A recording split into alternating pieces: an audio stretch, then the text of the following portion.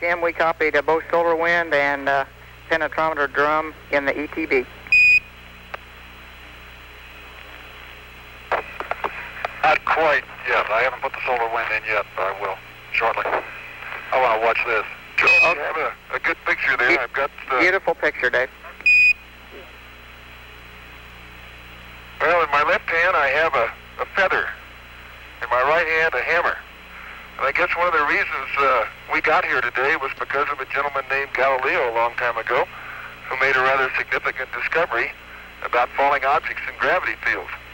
And we thought that where would be a better place to confirm his findings than on the moon. And so we thought we'd try it here for you.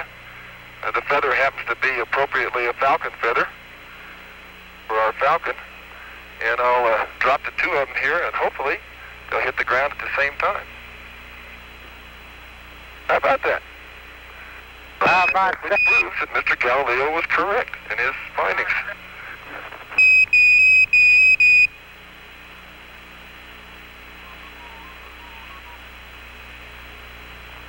Superb.